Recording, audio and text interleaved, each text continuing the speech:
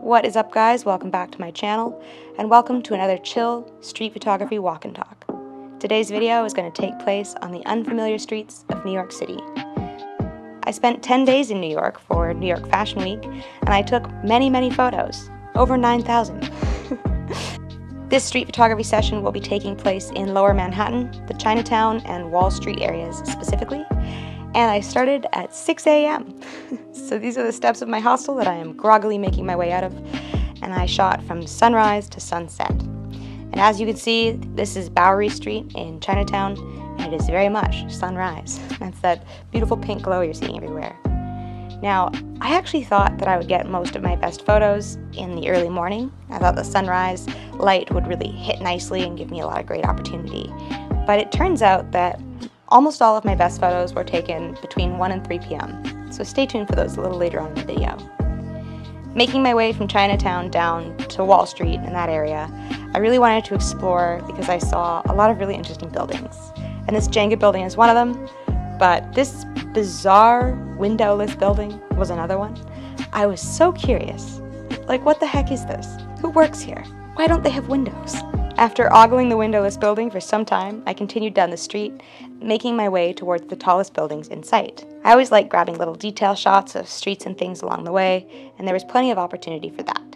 My eye was caught by this interesting little fan of architecture, and getting closer I found that it was the Oculus, which I believe is a part of the World Trade Center and has been built in the wake of 9/11. It's also really close to Ground Zero, but I had already visited Ground Zero earlier, and it seems to be roped off at night and was still roped off at this time in the morning, so I wasn't able to get a shot for this video. The Oculus was open, however, and I got these really cool architectural shots. And then the sun started to rise and started to hit the buildings nearby. And as you can see in the next few video clips, there's some really beautiful early morning sunbeams. And finally, I see this sunbeam hitting the building and I get my first good shot. My first shot that I was proud of. And following my way down that road, I come to Wall Street. And oh my god, it's quite a bit different than I had imagined it would be. There's much more densely packed buildings than I had pictured.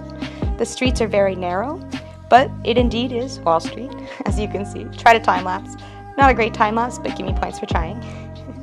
There's lots of opportunities to take photos with really beautiful leading lines, and there's also a lot of really great opportunities to kind of isolate a subject in frame by using use of heavy shadows and then one single sunbeam.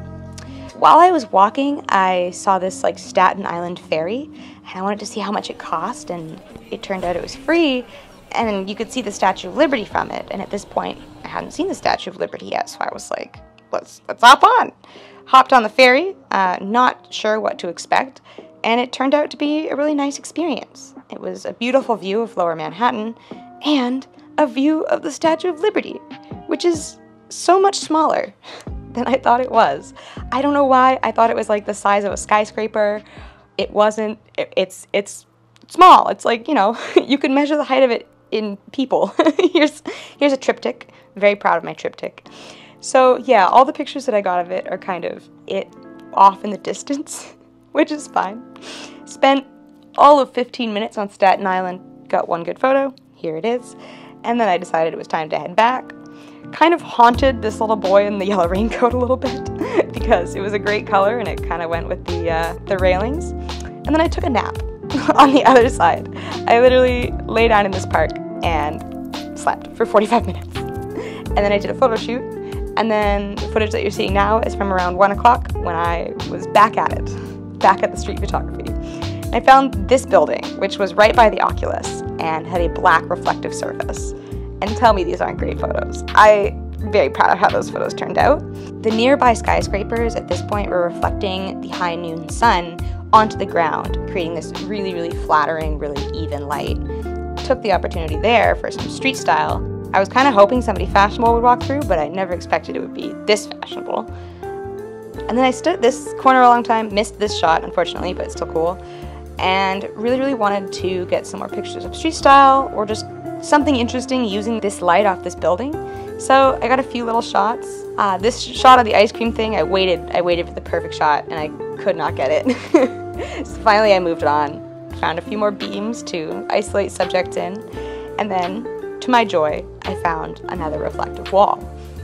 This reflective wall was beside this monolithic building. It was wild, and this is raw footage. That's what it looked like just looking at it.